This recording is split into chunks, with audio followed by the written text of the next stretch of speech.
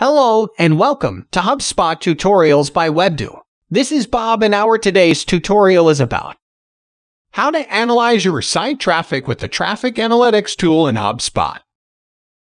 You can use HubSpot's Traffic Analytics tool to view website traffic data. This includes viewing traffic by source, topic cluster, device type, country, and more. In today's tutorial, we will show how you can analyze your site's traffic data and analytics tools in HubSpot. In your HubSpot account, navigate to Reports and click Analytics Tools. Click Traffic Analytics. By default, you'll be brought to the Sources tab of the Traffic Analytics tool. You can customize and filter report data according to your preference. Based on the date range, data from the last 30 days, and frequency. You can also filter your data on the basics of analytics activities.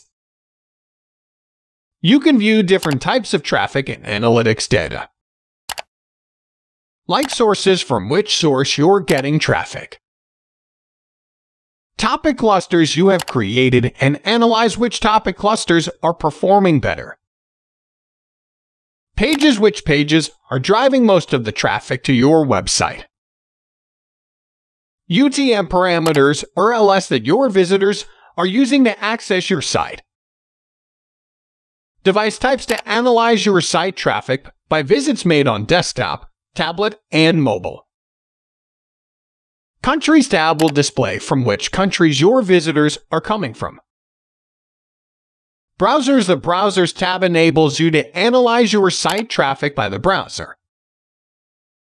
That's how you can analyze your site traffic using HubSpot's Traffic Analytics tool.